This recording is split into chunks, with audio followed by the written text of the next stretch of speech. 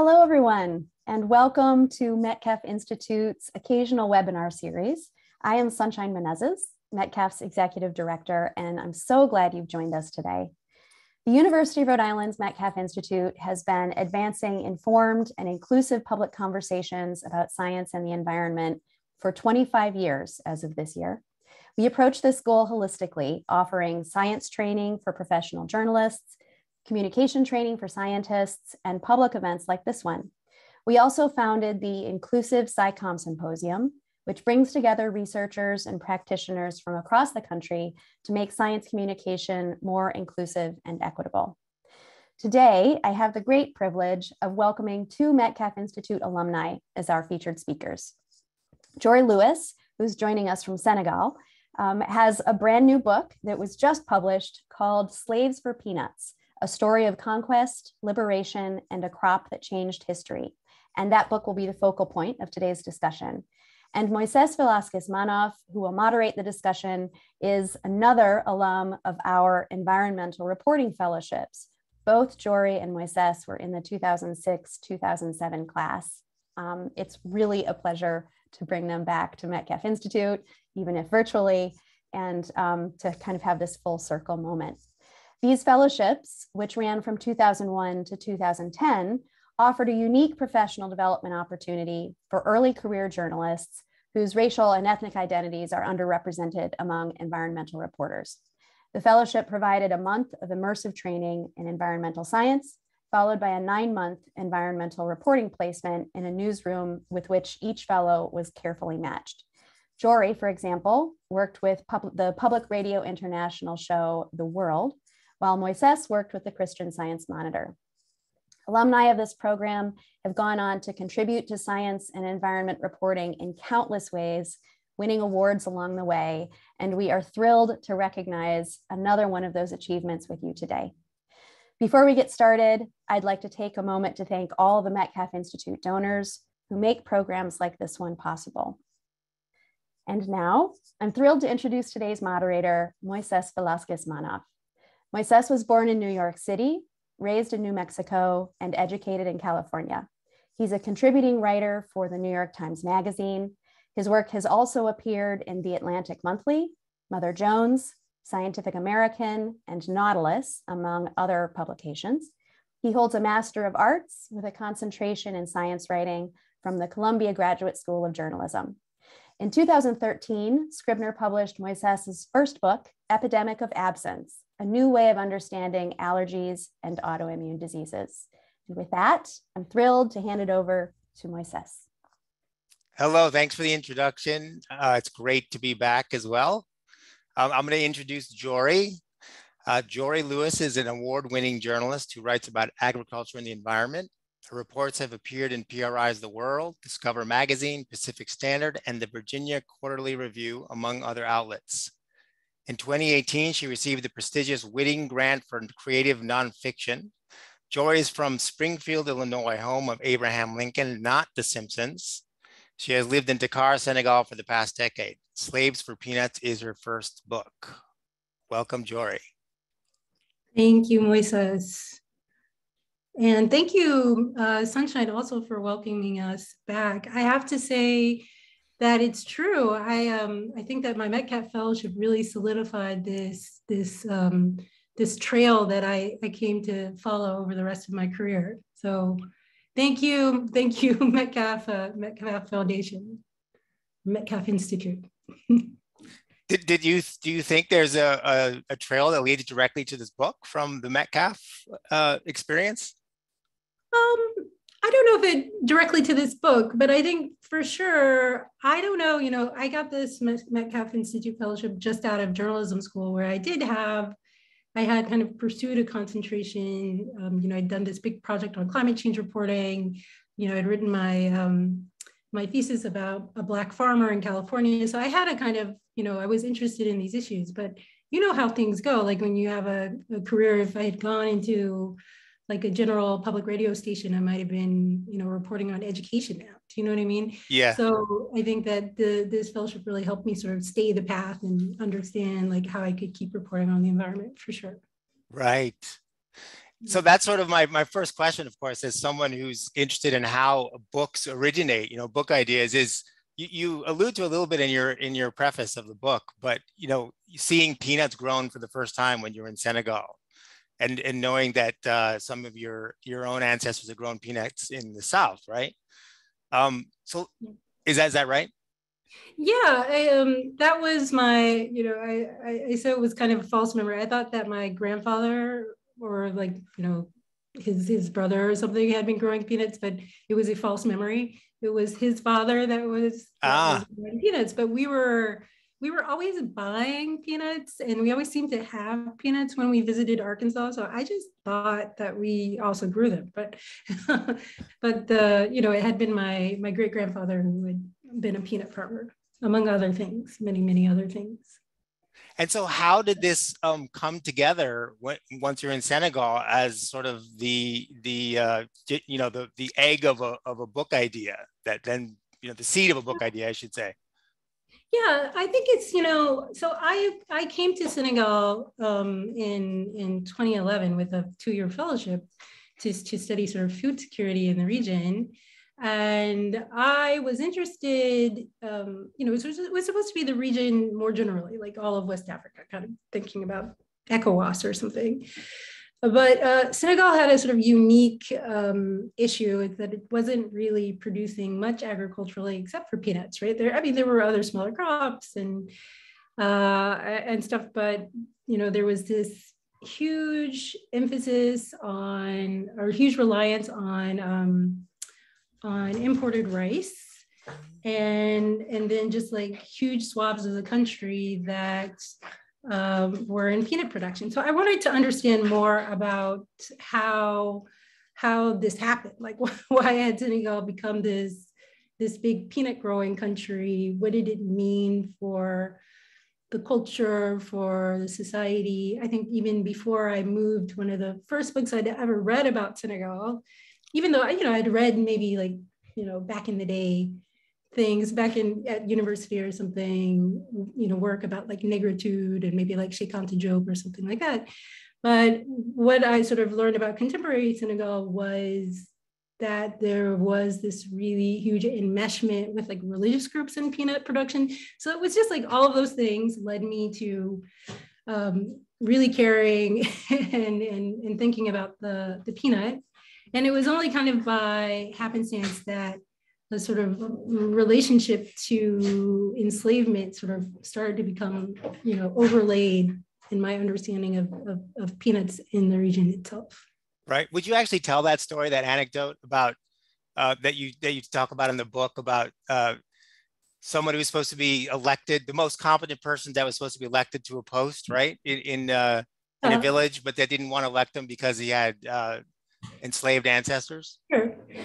Yeah, so I was always spending a lot of time in the main, what they call now the peanut basin, which is in the book, the region is called Kajor, but that's moved over time. And it is now a region called the Saloum. And I was always spending a lot of time in that region, kind of, visiting various like different peanut farmers and peanut collectives and other, because I was also interested in like people who are moving away from peanuts. So anyway, this particular village was organizing themselves into a farmers collective to grow vegetables, right? Instead of peanuts, to grow vegetables off season for like market gardening to sell. And the person who, I thought should have been, and many other people thought should have been the president of this association was sort of pushed aside because it was said he was descended from enslaved people, right? And so that was the first kind of, click for me, I think, in thinking about this issue in general. And then I was later just sort of doing reading and discovered there were any number of villages in the Saloum of enslaved people, like not currently enslaved people, but of descendants of enslaved people. And I was trying to also kind of wrap my mind around what that meant. And that kind of took me on a large journey. Yeah, I was wondering if you would actually contextualize for us the issue of slavery in Africa pre-colonial contact, how it was treated and imagined as an institution, and then how it changed once the Portuguese and then the French arrived. Yeah, right. So I always like to say that slavery in the New World and also in Africa and many other places had a kind of range of presentations. And we have a tendency now to think that the American experience of enslavement is singular, is the only one. But it's almost like an outlier in terms of systems of slavery, right? So in America, we had mostly this sort of chattel slavery. Although even within chattel slavery, there are a range of presentations of it, right? So there are these kind of huge plantation slavery. There's smallholders with just a couple of slaves, where there might have been more intimacy in the family in terms of their working relationships. So maybe even work the fields with the master or whatever, right? So I think that there's a similar range in West Africa, which is the only one I can speak of. I cannot speak of the entirety of Africa, which is a huge continent. Right. But in West Africa, there had always been a range. And this particular part of West Africa, there are societies, many societies, which are extremely hierarchical. So that enslavement is a category that already existed. Slaves or enslaved people were sort of created mostly by war. They would go to war with another kingdom or another place, a place of foreigners, and then take captives of war. And then those captives of war could be traded, but then there was this other category of people who were kind of born slaves, but those people were typically not traded, were not sold again. And over time, those people kind of sort of folded into the society in a kind of, had a place, sort of derived a sort of kinship. So, that's basically how, we think it was and how it presented. I think that when the transatlantic slave trade started, in the 15th century, essentially, this increased exponentially the demand for enslaved people, right? So you can imagine like the mechanisms that were there to create enslaved people. So like war, imprisonment, calling people like witches and sorcerers, or criminals of various kinds. Those also increased, right? So that the transatlantic slave trade both increased the quantity of enslaved people, and then in some cases also changed how that enslavement was lived even inside of Africa. And it made it more like chattel slavery, or not always, but so like maybe in some places where there wasn't much slavery, for example, like there could be. So because of the transatlantic, there are a few scholars have done a lot of work on this. There are a few places, especially in coastal areas, where maybe there wasn't a huge amount of enslavement of like foreign people. So there maybe had been like the slave category of people who were kind of this like lower caste of servitude. There wasn't so much like trade slave happening, right? But because of the transatlantic slave trade and kind of the need even for staple foods for slave ships, for forts on the coast, which now had like hundreds of people, like foreigners, to provision. In those places, occasionally, in some areas along the coast, even developed a kind of agricultural economy to provide those provisions. And in cases, that agricultural economy was, using enslaved people themselves. So there are any number of shifts that kind of happen. Right. So that brings me to the sort of the one of the most fascinating parts of your book was the revelation that what drove the demand for peanuts from West Africa was soap, a demand for soap in Europe, right, or in France in particular, right? Yeah, absolutely. I mean, so the demand for soap it's sort of one of many. I do focus a lot more on the soap, it's true, but the oil. So like at the beginning of the 19th century. I mean, there are two movements that are happening, right? So like at the same time, there's the Industrial Revolution, and there are all these things that are happening. There are like increased numbers of machines that need like oil to like grease their gears or whatever. So people need oil for that. But then, yeah, there's this also kind of like hygiene revolution, and there's more bathing. But I forget the other secondary use of soap is not actually about hygiene. It's still related to this industrial revolution, to like textile manufacturing, because they needed soap to wash the cloths or to wash the wool, I imagine. Yeah, exactly. Watch, because it has like natural greases and it needs. So they're all together, So I think the eventually the peanut has multiple kind of silos it fits into. It's like a cooking oil, and like that's getting like the top price, and then it's like oil for soap, and then oil for lighting and other purposes, Right. I mean, it's so interesting because now there's conflict in Ukraine, and there's so many pundits out there saying, well, the world is so interconnected now that we can't have a war somewhere without affecting everyone. But this was happening 200 years ago, where demand in Europe would totally change, or at least partly change, how people live their lives in places as far away as West Africa, right? Yeah, absolutely. I think that's one of the most interesting parts of the book too, is you can see even in the records like this dip when the Suez Canal opens, and now there are all these like, so there were actually a lot of peanuts being grown in India, and the French had a colony, Pondicherry, and so they're importing all these sort of, they're bad peanuts. They call them junk peanuts from India, and also they come from further away, so they tend to be a little damaged, moldy, like when you get there. So, and then suddenly, like the price in Senegal, that just, it drops, right? So you can already see this kind of global economy kind of interconnected, Right. And so, and the other aspect, which was fascinating, is this sort of, I guess you would call it the hypocrisy of French governance, right? Where they had abolished slavery in France and in French territories, right? If that terminology is correct, but they seemed like they sort of still needed local African farmers to have slaves because it helped them with their peanuts that they wanted.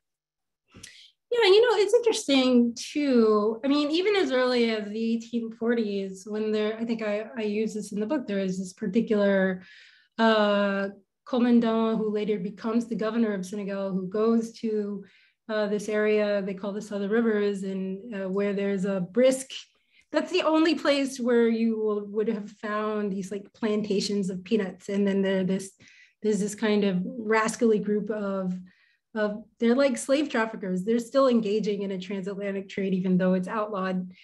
So an illegal transatlantic trade at this period.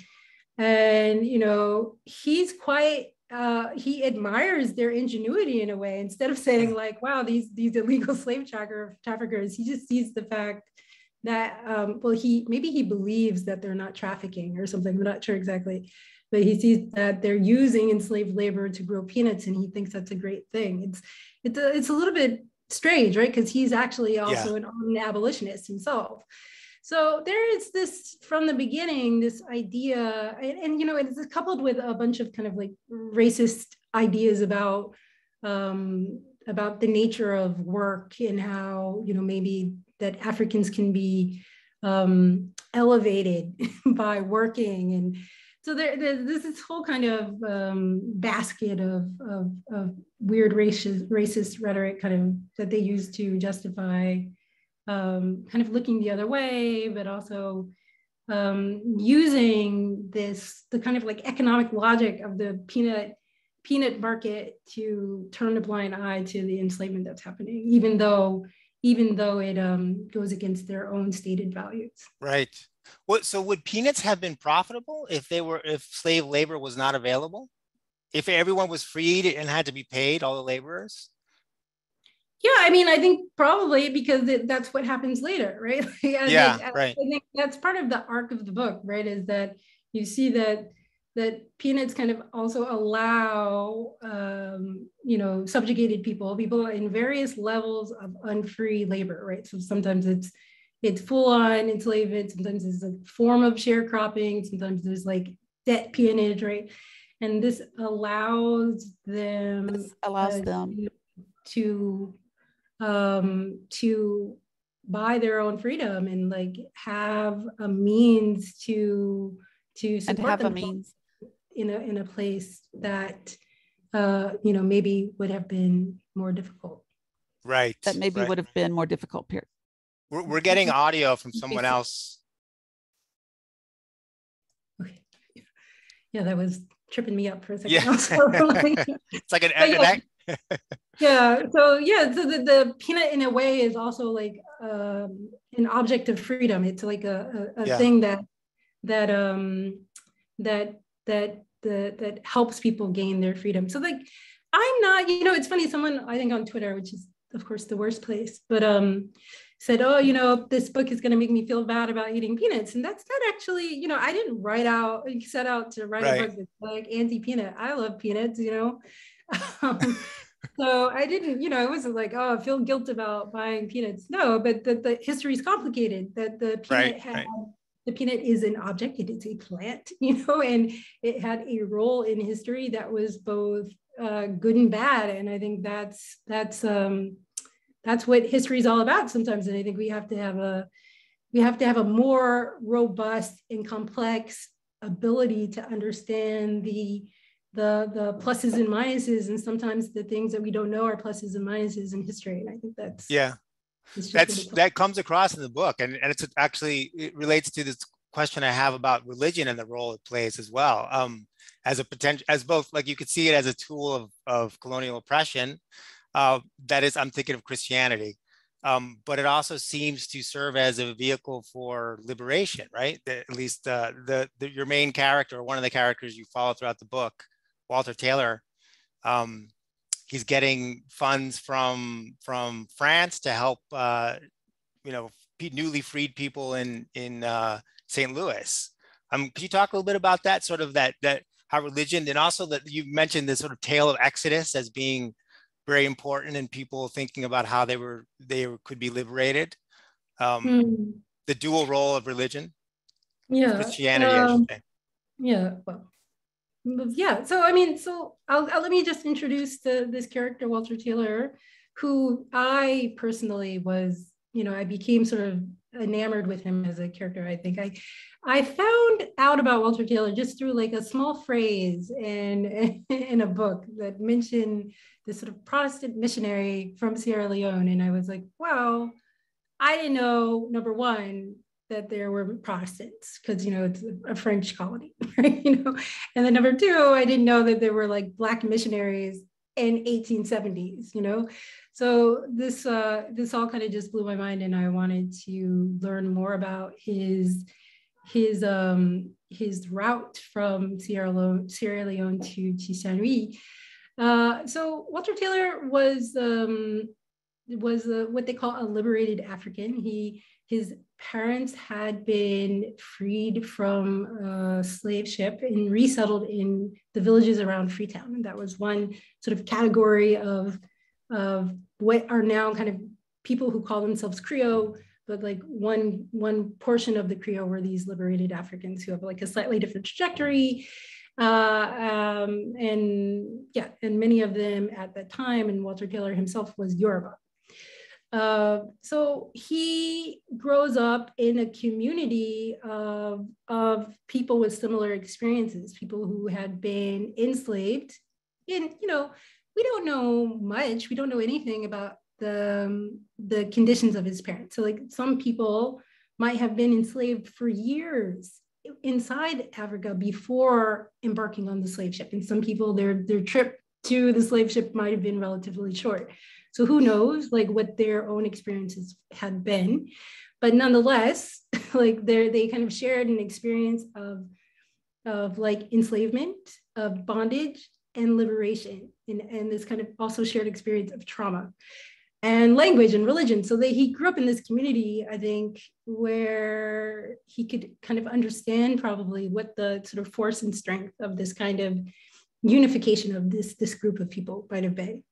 So later in life, in his early 20s, Walter Taylor goes to Senegal. He originally goes because he's an accountant, and he works for a Boston shipmaster who is exporting peanuts from the west coast of Africa to like New York and Boston and New Haven and all these places, right?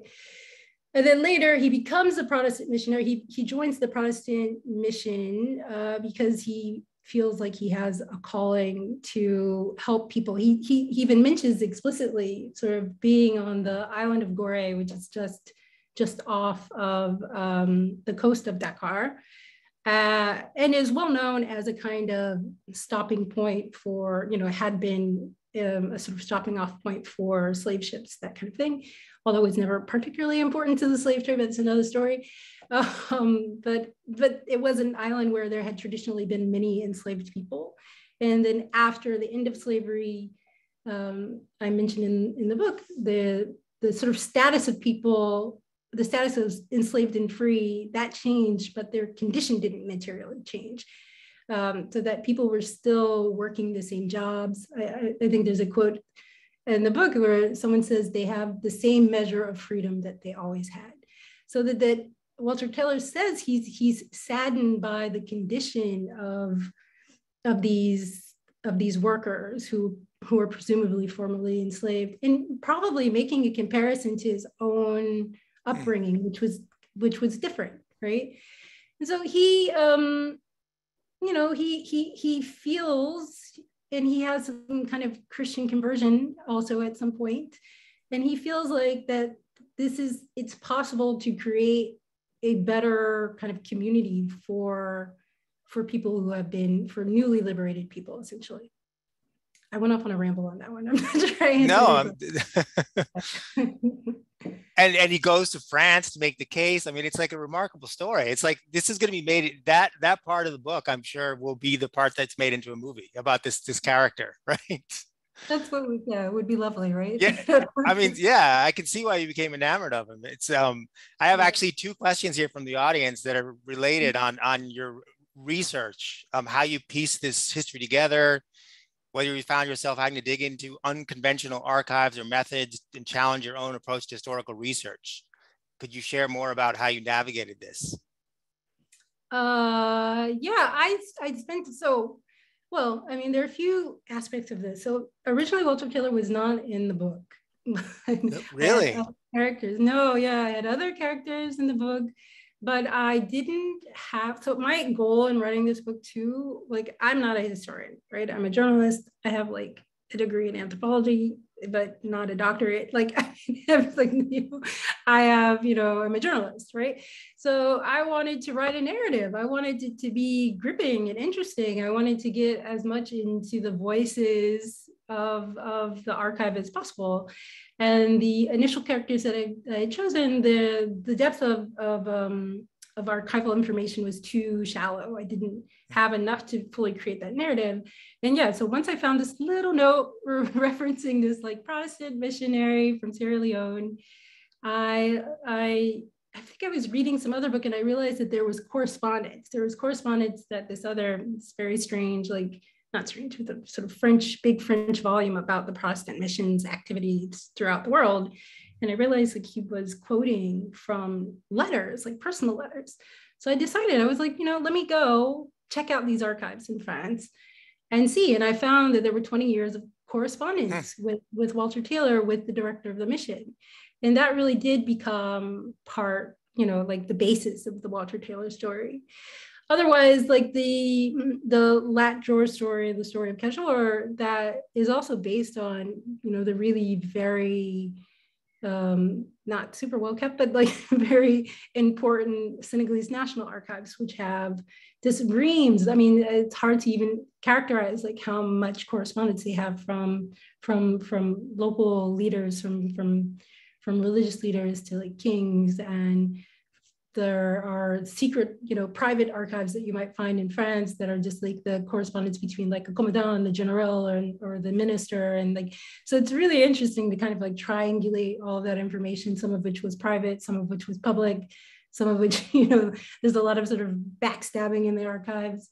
So those were my two main sources. But after that, I did use archives in Portugal and Sierra Leone and Gambia, in the United States, obviously the Bostonian archives, the Bostonian Society's archives. The Sierra Leone had a lot of schools that were administered by this thing called the Christian Mission Society, that's a part of the Anglican Church. So I used those archives. And then, yeah, I also used a number of, oral histories, but that had been written, right? So like written in Wolof typically, and with French side by side. And then using kind of all the vast quantity of like tales and fables and just everything, to be honest. I just used literally everything I could find. How long were you working on this project? So long. So long. I think in my mind refuses to put a number. I think I was working on it. I think I got the contract in 2015, but don't quote me on that. I don't know. I think I pushed it to the back of my mind. I think it must have been 2015 that I got the contract. Yeah. And you probably already done significant research before that, right? I had done some. Yeah, I had done a fair amount of research before that, but it changed. So actually, right when I got my contract, the Senegalese National Archives closed. And they closed, they were moving, and they were supposed to be closed for 6 months, but they were closed for like 20.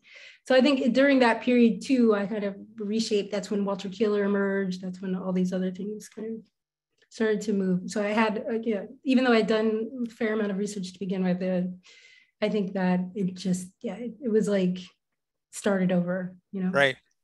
So here's a question from a listener, Rick Rhodes. Jori, many thanks for the presentation.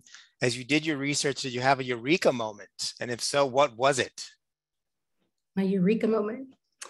I don't know if I had a eureka moment. I mean, I talked a little bit earlier about the moment of, sort of just thinking about like how the peanut and the sort of enslavement sort of work together. I don't know. I had like super nerdy moments sometimes reading the text, especially the work around Latjar, because I was using like the primary documentation, like these letters, but then like I'm not a specialist in some ways, right? So then I was reading like, also like the epic stories that sort of recount his story, because it's really dramatic and it's become kind of like national lore, and then reading like a number of different historians, at least like 5 or 6 historians who've kind of intensively looked at this issue. And I would sometimes sort of geek out about like small things that I that I thought I was finding, especially about the motivations of Demba Warsal and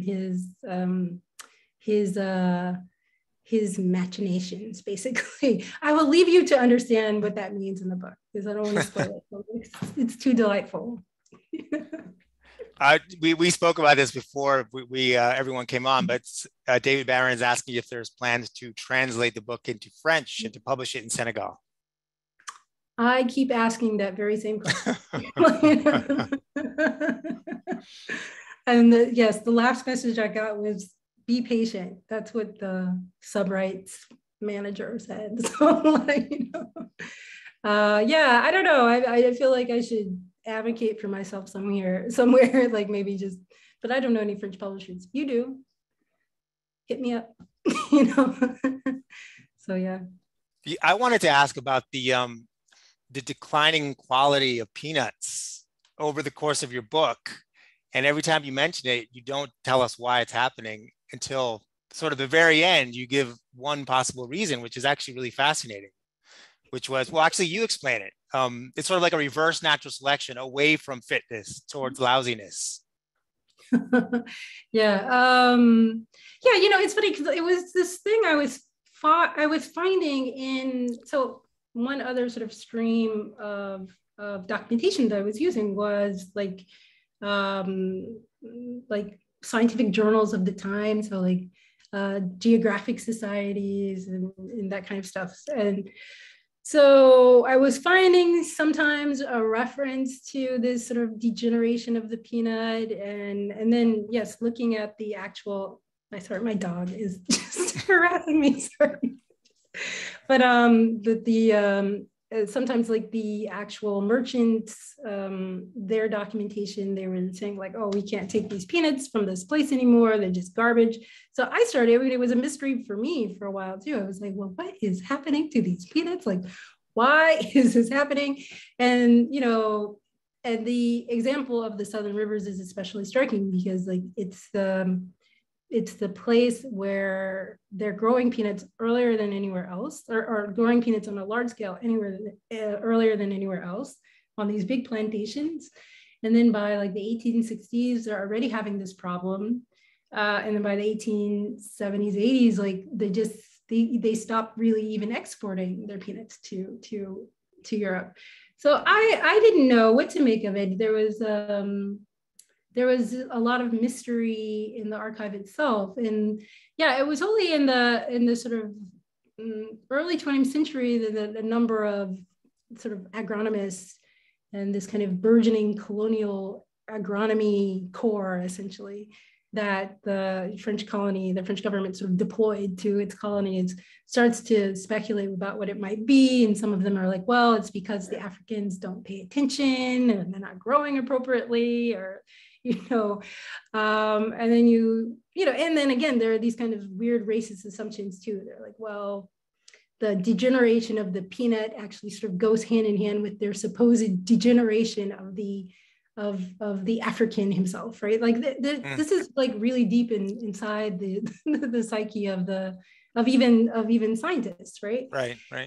And then you realize later that, or I realized later, and the agronomists presumably realize it too, eventually, that I think there are a few things going on. There's deforestation because of this expansion of the peanut land. They're cutting down sort of fragile forests in relative dry lands.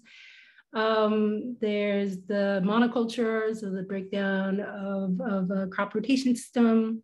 And yeah, there's this crazy reverse selection that basically people are so indebted that they're selling their seed peanuts and getting back just like junk peanuts, and that's what they're growing, so. Right. Yeah.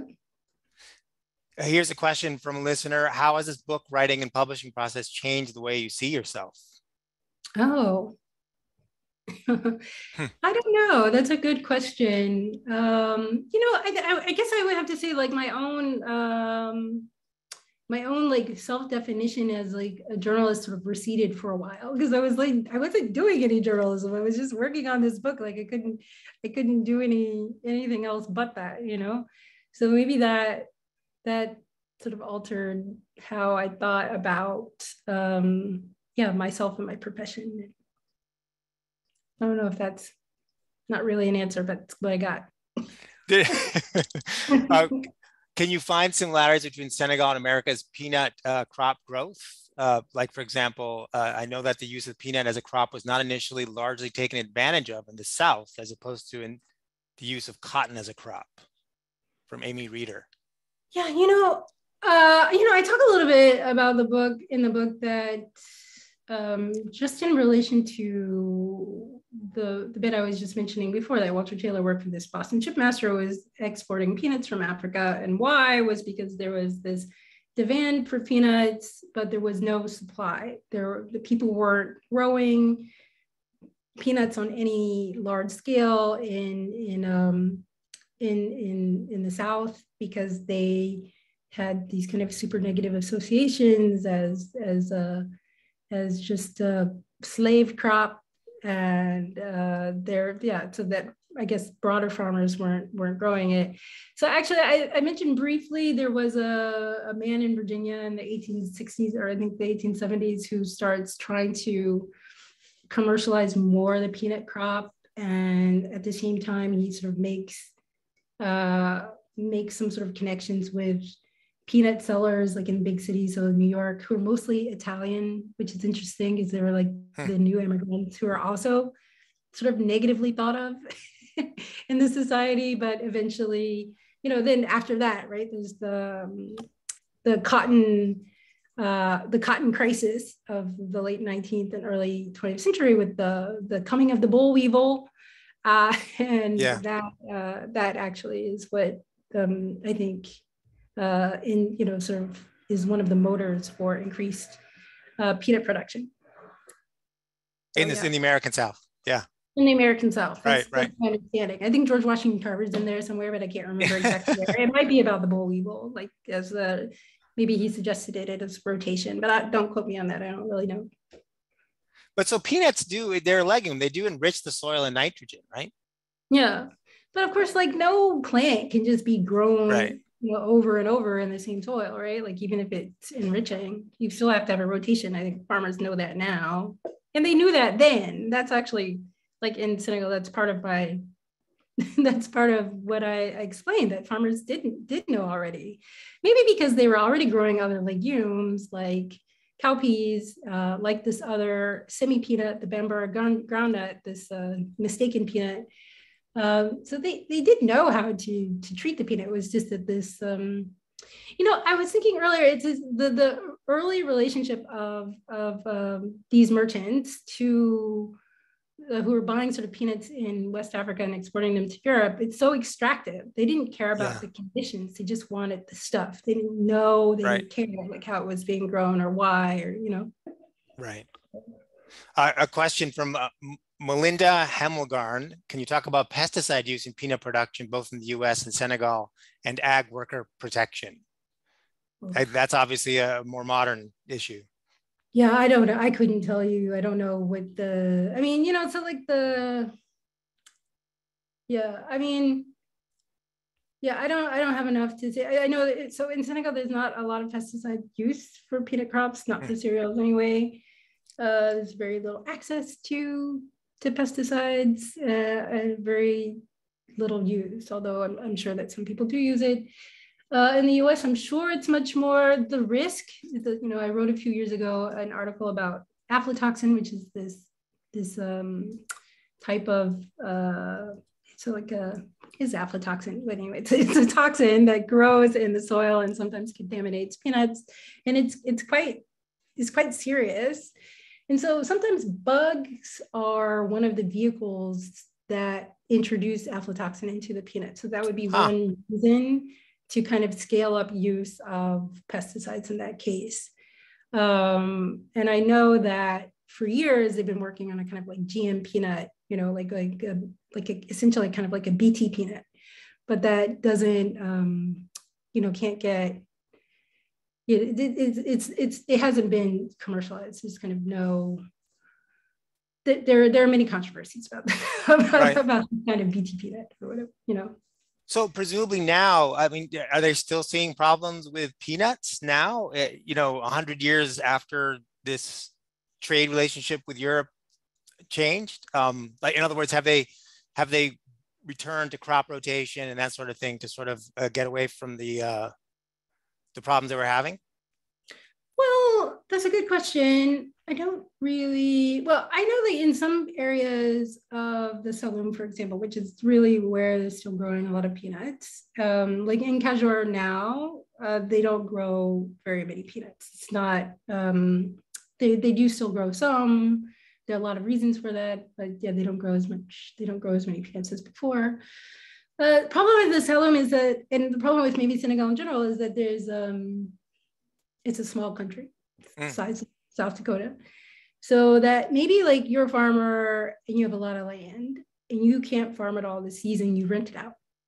And you might rent it out and not have any control over like how people are using that land. I think it's probably the same often in the United States, where people have like large plots of land and they can't necessarily control like what's the rotation process. Do you know what I mean? Yeah. So yeah, I wouldn't say that it's, all solved, but people do probably give a good faith effort trying to rotate like millet in peanuts or corn. Corn's also now a thing. Right. Here, as everywhere for like, especially for like chicken feed. Right. From Lam Hun, what is one crop based in Africa that you think could be grown and scaled up to alleviate food insecurity? Well, my own perspective on food security as a subject is that it's not necessarily about the production more than it is about the market, right? So then you can grow all you want, and if there's no one buying what you're growing, like, it doesn't matter, right? I always think about like in Senegal, there's always been a big push to be self-sufficient in rice production. And so they started growing all this rice in the river valley in the north. But people don't buy Senegalese rice. Most Senegalese people don't like it. They still don't like it. I did a story about this like 10 years ago.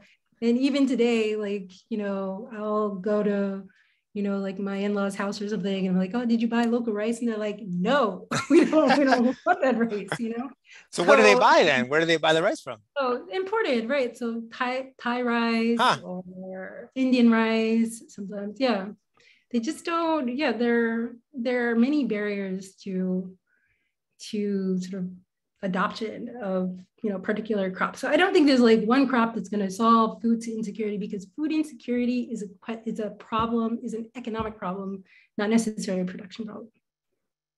My point of view.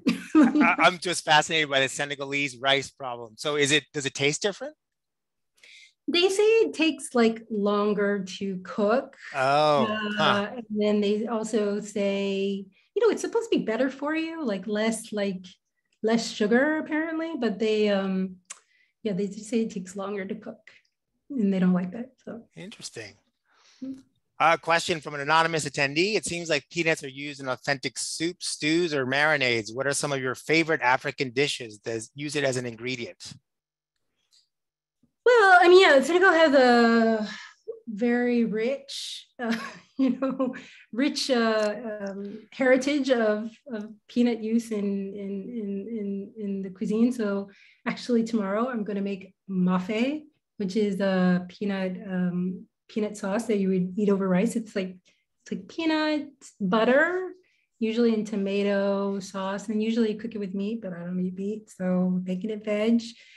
And it's delicious, right? So it's kind of like a peanut stew. But yeah, there are peanuts everywhere. We just 2 weeks ago it was Easter, and on Easter there's a special dish that's made from peanut butter and baobab powder and millet, couscous, and lots of sugar, obviously, clearly, and many, many other things. It's called ingalach, and it's really delicious. So yeah, there are so many things. It's peanut like powder. It's like ground peanuts. Yeah, it's like peanut powder that's used in any number of sauces. There's so many uses of the peanut. I'm one of those unfortunate people who's allergic to peanuts. Could I survive in Senegal? Like, would it be everywhere? Yeah, are you allergic to the oil or just the peanut? Because the oil too. The whole thing, yeah. I'd be screwed. You might have some issues. So like my husband doesn't eat peanuts, and so like there's one dish that I really like. It's called cherry and boom, and it's like, so you use this millet couscous, it's really delicious, and you cook it with leaves, usually leaves from the moringa tree, or like sweet potato leaves, or it could be cassava leaves, any kind of leaves, and mixed with like the peanut powder. But we've been discussing like maybe doing that with cashews, or this other thing called neo, but I actually don't know what I don't know the translation. So I don't know, let you know. So maybe if you eat cashews, you could get away with it. Sesame, maybe, Cashews, I love cashews. There you go. That's the one, because Senegal also grows cashews quite a lot, actually. Oh, wow. The anonymous attendee asked a related question. Within Africa, which market with which product and which processing technology can offer opportunities for income growth for farmers and processors? So related to the, you go ahead and answer. That's far above my capacity level. I don't know, I don't know. I would say like, when I see people growing, so you got to grow something for export, and you should transform it, right? So you have to process it. So like people are growing like hot peppers and making it into like hot sauce. Like that seems like it's, that's doing really well.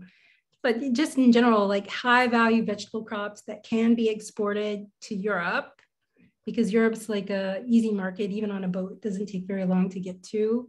That tends to be kind of like the winter agricultural in the agricultural economy, I think. So like melons or like any, like in America, right? Like half the year we're getting, like grapes from Chile or something, like, it tends to be like that counter season vegetable or whatever that you could grow and get a good price for it as a farmer.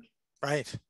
I wanted to ask, actually, there was one quote from, I think, a French official, I don't remember who it was, in your book, about how part of the plan for the colony was to, I guess for the territory, was to like not only get peanuts that African farmers were producing, but to also get them hooked on European products, or at least products that traded through Europe, like the rice you mentioned, or so like to get them as paying customers, in other words.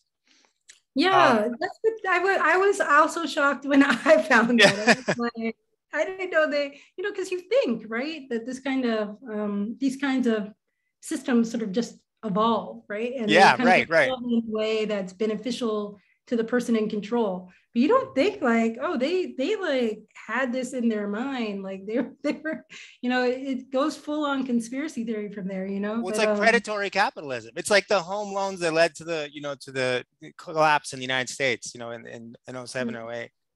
Yeah, absolutely. It's really, it gives you pause, like when you start like thinking about those types of things, for sure. I was personally extremely surprised when I saw that myself. Yeah. Do you still see like remnants of that? That is that the country is dependent on imports for certain things, or that it doesn't need to be? Oh yeah. Yeah, totally. I like go off on a screed about that, like, fully once a week, actually, even just, I was just brushing up on like what's new in the peanut in the peanut world in Senegal today. And I was thinking about how, so like after colonialism, Senegal did have a kind of parastatal oil company, and they had a whole system sort of set up to like work with farmers to sell to the parastatal oil company, right? But then, the sort of the IMF presumably told them to make reforms. They sell off their parastatal, and then like the whole system just breaks down. So now it's actually not that easy to buy a peanut oil, for example, in a grocery store. You don't see it that often. When I see it, I buy like 3 bottles because I like it. But the same companies that sort of started selling that, with their history of selling peanut oil, now are just like repackagers. So they like repackage like canola oil or sunflower oil imported from abroad. And I am horrified by that as a person who wants to also, even though whatever, the peanut has a lot of problems, but to support a rural economy, right? Yeah. So the agricultural economy of people growing peanuts, it would be great if they could also, also benefit a local industry, but the industry doesn't exist anymore, hardly, Wow. Yeah.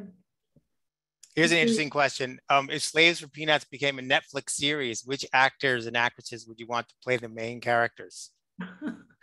So I have, briefly considered this. So, but you're right. I've always been considering just mostly the Walter Taylor character. Although I personally think Omar Sy would be an amazing Lat Jor, even though, so Omar Sy, who's this famous French actor, maybe you will know him, but anyway, I think he'd be an amazing Lat Jor. He's like a comedic actor, has a little drama. I think he'd be great.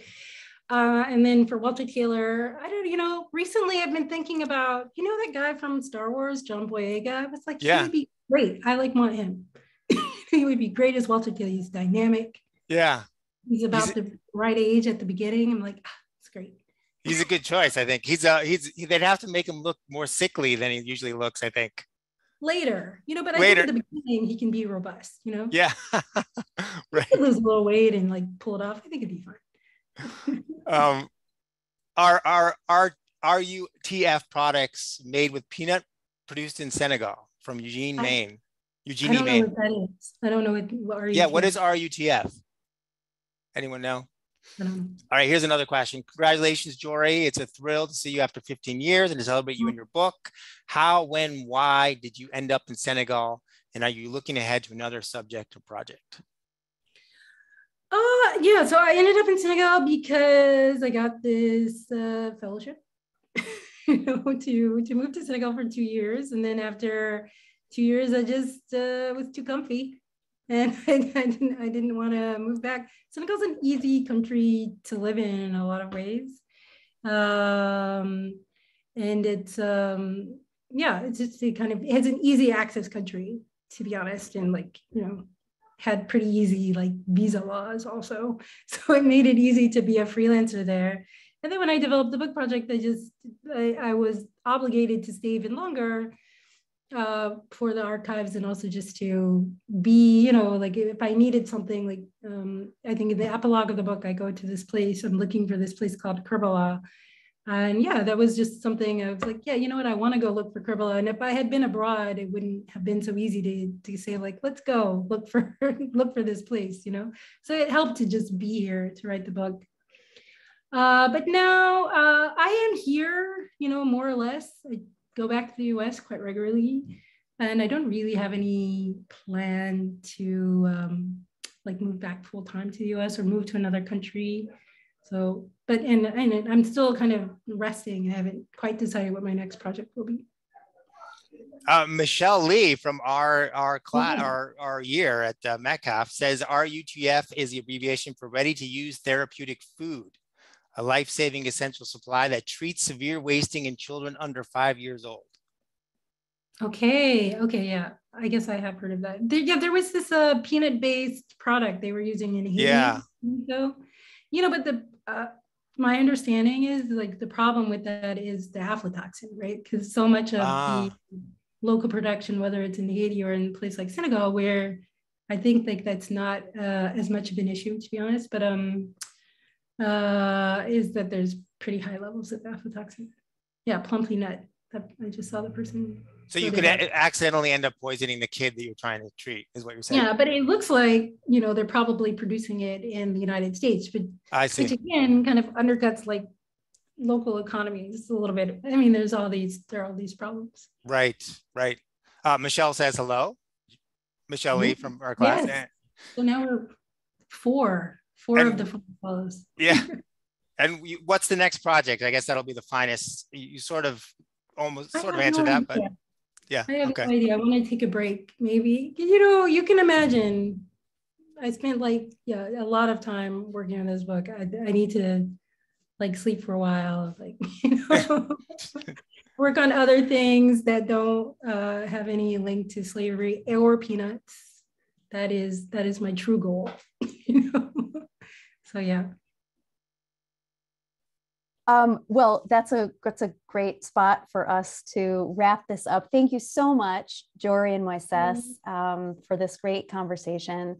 And congratulations, Jori, on this wonderful new book, which I'll add again for everybody is now available for purchase at your favorite bookstore. So run on out and get that. Thanks also to all of you who joined us today and for sharing such a wide range of questions that really ran the gamut. Jori, your responses to that very wide range of questions was very impressive. And I just want to note also for everyone, if you enjoyed this program and want to support more of Metcalf Institute's work, we hope you'll make a gift today by visiting urifae.org/Metcalf. Margaret has just dropped a link in the chat to make that a little easier for you. I also want to note that we hope you'll save the date for our 25th annual public lecture series to be held June 13th through 17th via Zoom. This year's lecture series will focus on the ways climate change is driving flooding across the country, as well as the consequences of these weather hazards and the equitable solutions that are being devised to manage the problems. So we hope to see you then. In the meantime, thank you so much again, and congratulations, Jori, and have a great day, everyone. Bye. Nice to see you all.